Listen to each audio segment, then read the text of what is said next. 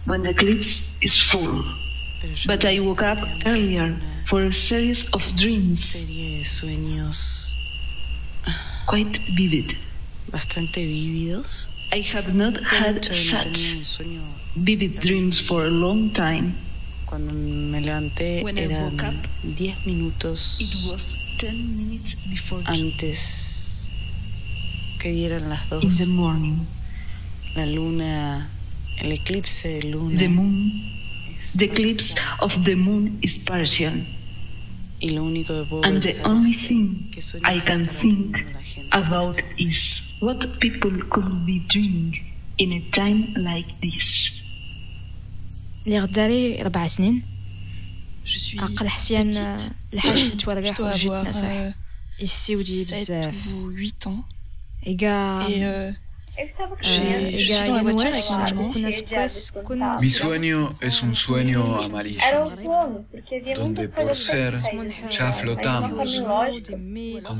Soñé que estaba en un campo todo verde, en plena tarde en Berlín, donde hasta ahora no conozco. Soñé que estaba... Je ne sais pas vraiment si c'est un rêve, comme on pourrait l'appeler comme ça, parce que c'était assez préoccupant, mais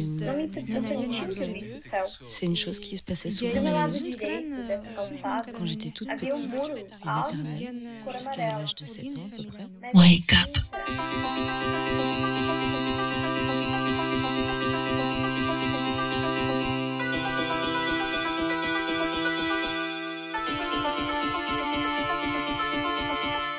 Search for simplicity.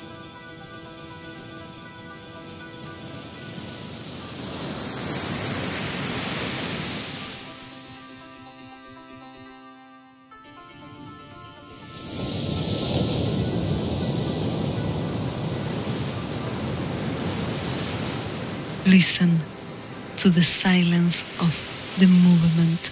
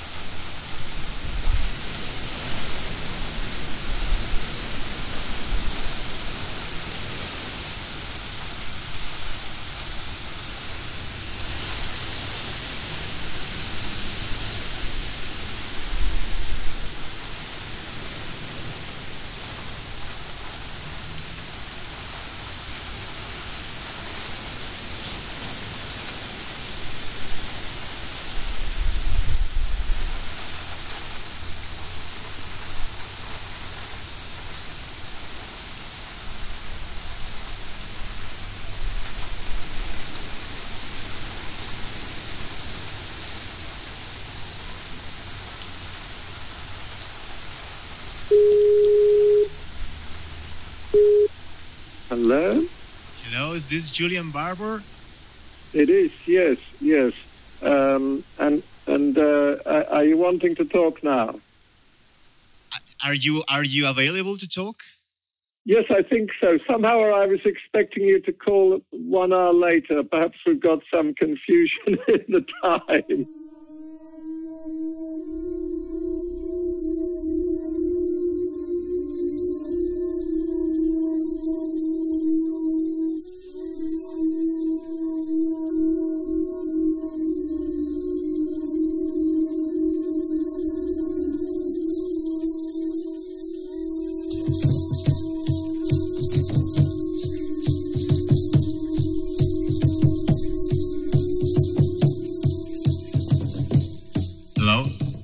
Hello? Is there anybody out there?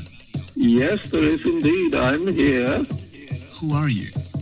I'm Julian Barbour. I'm a theoretical physicist, and my main interest is what is time, and does time really exist? What time is it?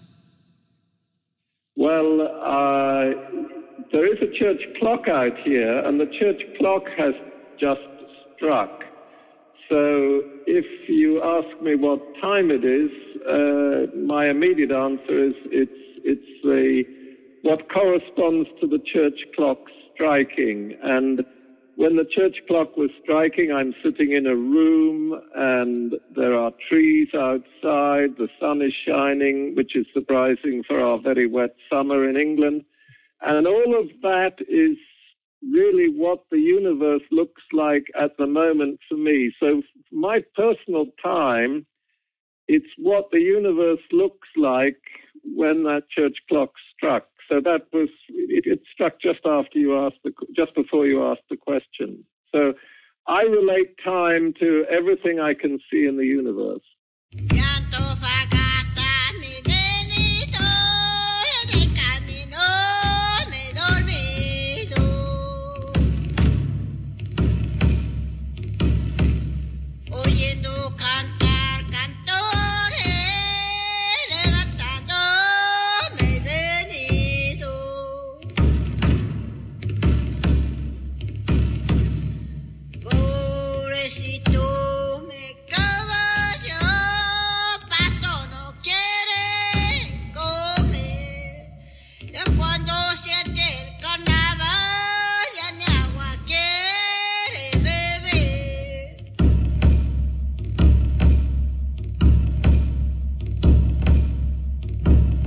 Trips that are like life itself. There are trips that are like life itself. There are trips that are like life itself. There are trips that are like life itself. There are trips that are like life itself. There are trips that are like life itself. There are trips that are like life itself. There are trips that are like life itself. There are trips that are like life itself. There are trips that are like life itself. There are trips that are like life itself. There are trips that are like life itself. There are trips that are like life itself. There are trips that are like life itself. There are trips that are like life itself. There are trips that are like life itself. There are trips that are like life is felt when confronted with the absurd. There are trips that are like life itself. There are trips that are like life itself. There are trips that are like life itself. There are trips that are like life itself. Life is felt when confronted with the absurd.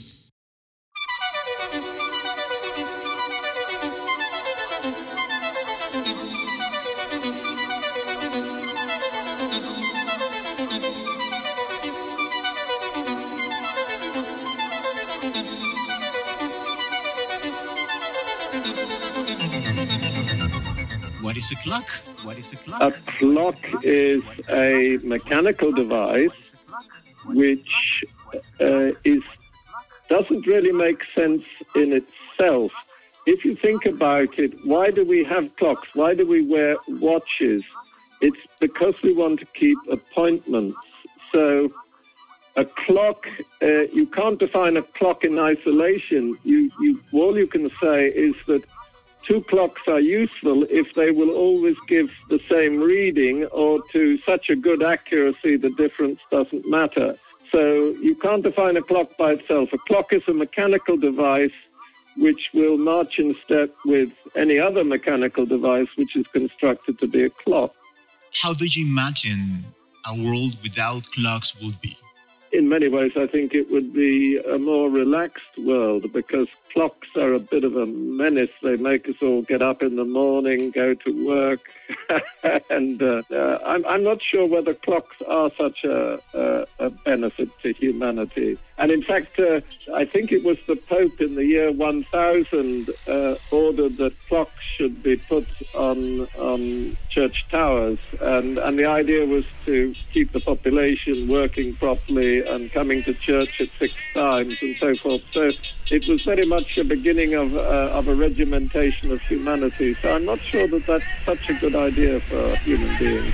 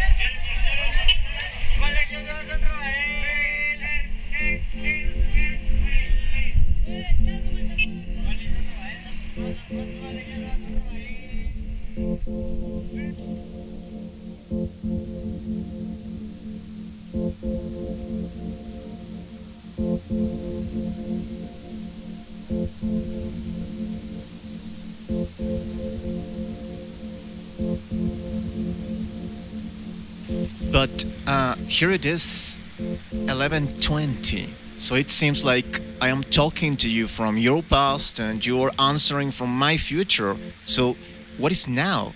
When is now? Well, luckily light and electrical signals travel very fast. So essentially we're talking to each other more or less instantaneously. It's just that the sun is higher in the sky in Mexico than it is here, or it's still before midday in your part of the world, and it's after midday here. But that doesn't alter the fact that the Earth is somewhere in some position, and the sun is shining on it. That's the thing that really counts.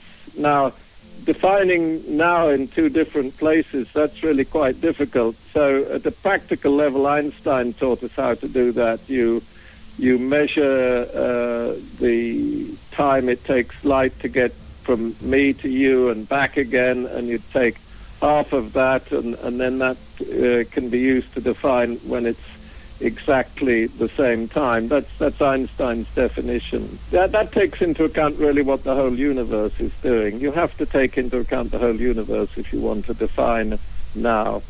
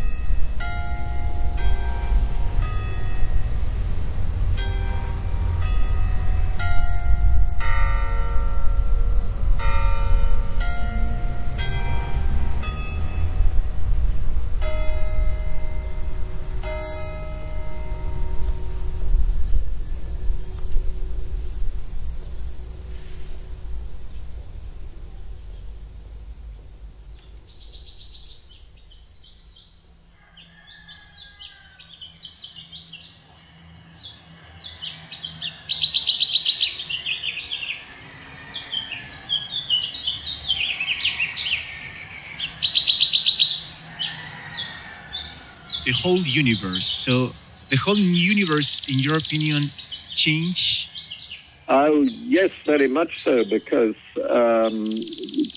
since we started talking, certainly there's been a change here, because my mug of tea, which I'm drinking while talking to you, is now only 3/4 full. So this is just a small change in the universe, but I can see all sorts of changes going on outside the window. The leaves on the trees are moving around, the branches are blowing in the wind. And certainly we know that everything in the universe is moving relative to everything else. So that's for sure. Nothing is at rest. Everything is moving relative to everything else.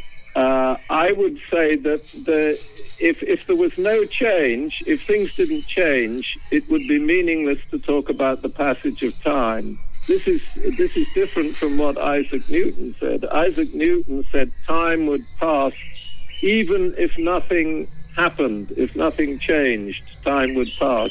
And I think this is definitely wrong. It would be meaningless to speak of time if change did not exist.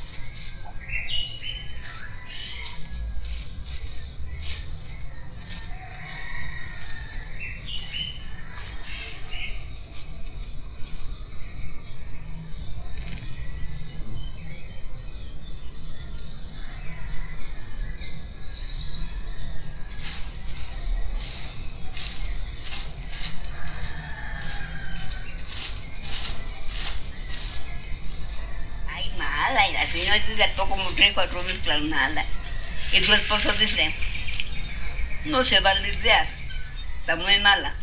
No se voy a comprarla, voy a mandar a hacer la caja, porque anteriormente mandaban a hacer la caja porque no había funeral. Ya mandó a hacer la caja, ya se la trajeron. Ahora mientras la guardo de arriba, cuando ella tomé la pirata en la caja. Pasó tiempo que ella descansó, se alivió, se paró. Y después se enfermó él, la caja fue para él. Nadie sabe para quién es la caja.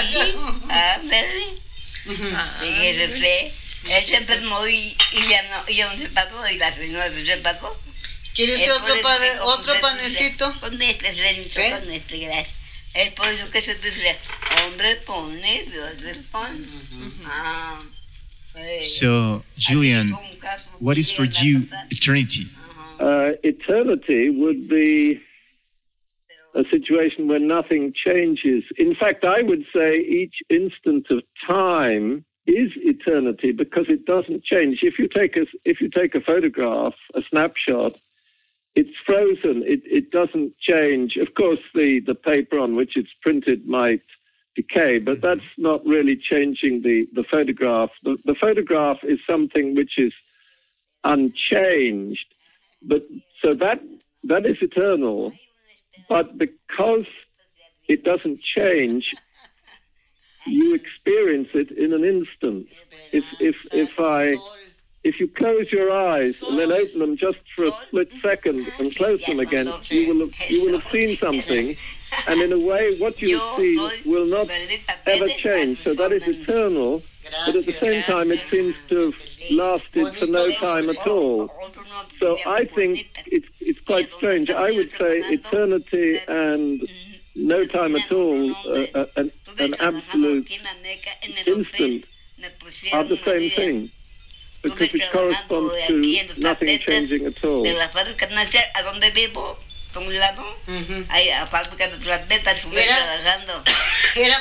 tapetes ahí. Tuve yo trabajando los tapetes. Sí, así tapetes corriente. Ella también le pusieron otro nombre porque las demás tenían ese nombre. Supiarlo por su nombre, las de todas. Mejor tocando el nombre, cuando pedí yo por este nombre, me pusieron clandestinante, me pusieron. ¿Sí? Sí, dice, y así fui al hotel, donde trabajé en el hotel, entraba yo a las 8, salí por las 10 de la noche. Supe mover el hotel, a limpieza del cuarto, repartir todo, bendito sea.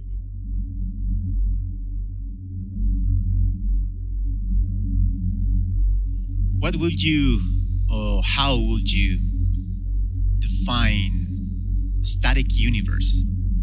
A static universe would be one which doesn't change and exists only just one shape, like, say, a triangle. We could take this as the simplest model of a universe which consists of just three particles. Well, in one instant, they would form a triangle. Now, if that universe doesn't, if that triangle doesn't change, then I would call that a static universe. What I think the universe is really like is lots of triangles. If we just stick with the simplest model, I think that all possible triangles would be present. And in reality, the universe, it wouldn't be a triangle, it would be something much, much more complicated.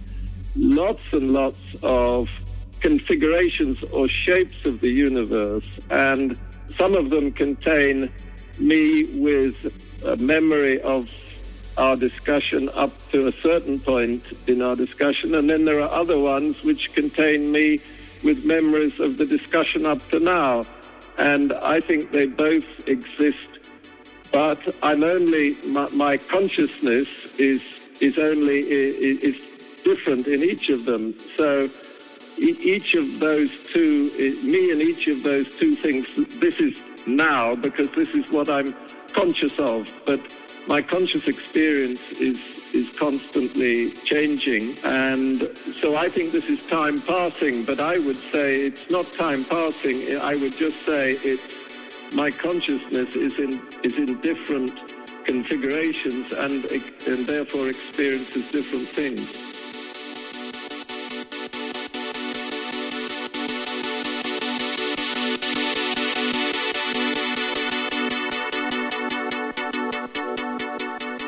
اللي غداري 4 سنين عقل حسيان الحاجة تتورقح وجدت نصح 7 ou 8 ans. Et je suis dans la voiture avec maman. Mi sueño es un sueño amarillo, donde por ser ya flotamos. Soñé que estaba en un campo todo verde, en plena tarde en Berlín, donde hasta ahora no conozco. Soñé que estaba... Je sais pas vraiment si c'est un rêve, comment on pourrait l'appeler comme ça, parce que c'était assez préoccupant, mais c'est une chose qui se passait souvent dans les autres. Quand j'étais toute petite, il m'était arrivé jusqu'à l'âge de 7 ans. C'était un événement actuel qui a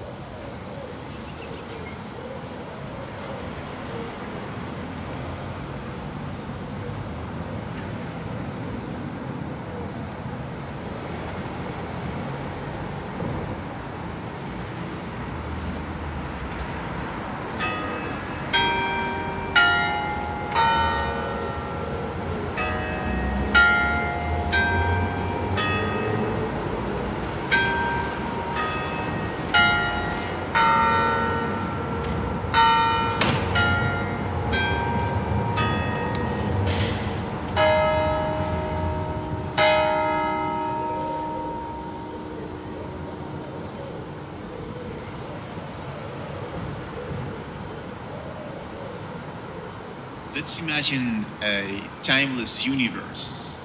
And in a timeless universe, what would be the role of history and stories? I would say my personal belief is that there are all these different configurations of the universe which can be incredibly complicated. If you think about it, just think of a good novel like Tolstoy's War and Peace. You can pick that up as a book. It's black letters on white paper, and the whole story is in that book. But that's all there, and it really hasn't changed since Tolstoy wrote it. But it's all there. So, and it's a history. It's very much about a history of Russia and France and of people within it. So it's a very rich story, but in some senses that's all there in one static book. Now that's simplifying things a bit, but this is the way in which I think history exists really, or the evidence for history. It exists in the present. The past is a deduction that we make from the present, because there are so many things that seem to agree in the present, that there are correlations, as scientists call them, that we think the past did happen. It's because I have memories and they make sense. All that suggests to me that the past did exist, but the only evidence I have for it is from the present. It's from the consistency of things within the present that we deduce that the past did happen. I would say if you go back to what Newton said and what Einstein also more or less said, is that there are things in the world, and in addition there is time. So there are things in the world, and the things in the world change as time passes. And that is what I think is unnecessary. I would just say that there are things in the world and their relationships change. There is nothing in addition which you could call time. If you tried to find that extra thing which people intuitively feel is time, it just isn't there. Just take one's own personal experience. I think most people have the feeling that first of all, time is passing, and as it passes, what they see, what they experience changes.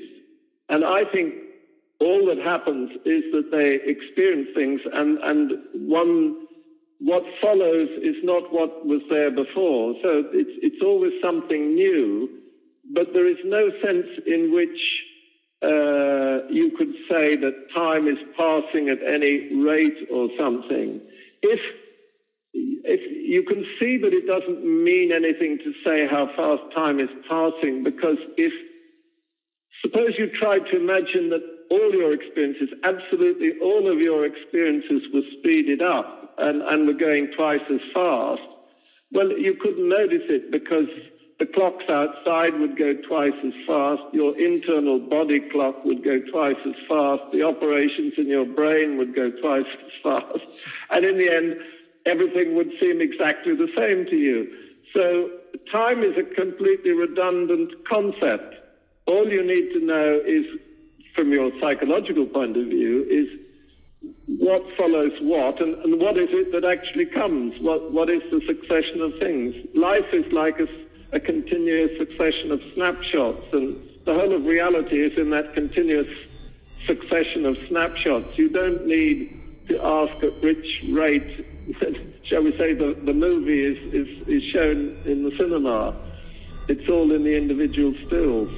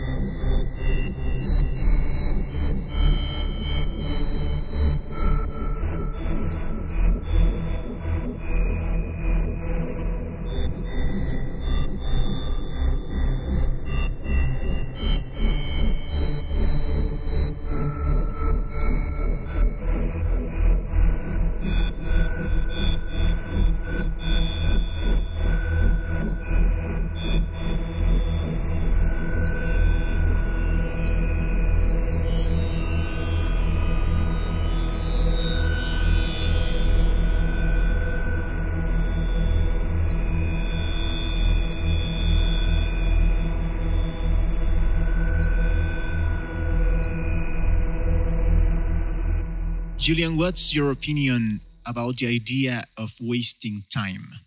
I'm certainly not at all in favor of wasting time. I would be very much in favor of what I would say enjoying time. Now, by time, I mean any instant of time.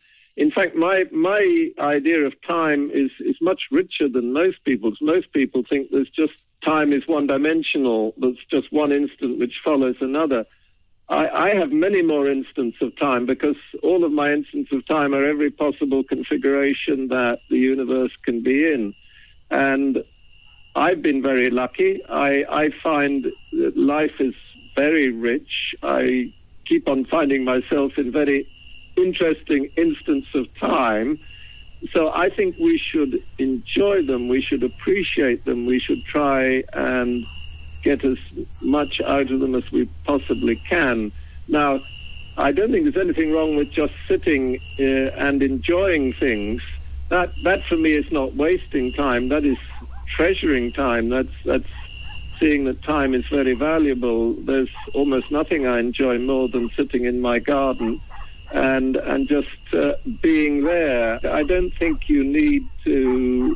The concept of time as something independent of the trees and the flowers and you and me is just redundant, not needed. So let's get rid of it. Let's stop worrying about time and just enjoy the trees and the flowers and chatting to each other.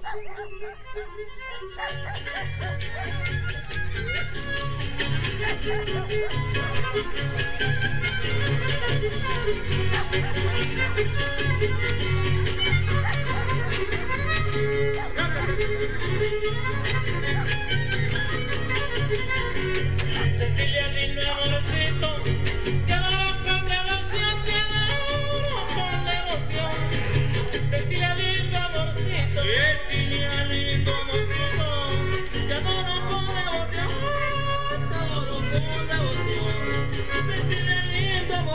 besito, quisiera darte un besito, que pruebas de mi pasión y estarme recostadito, juntito a tu corazón.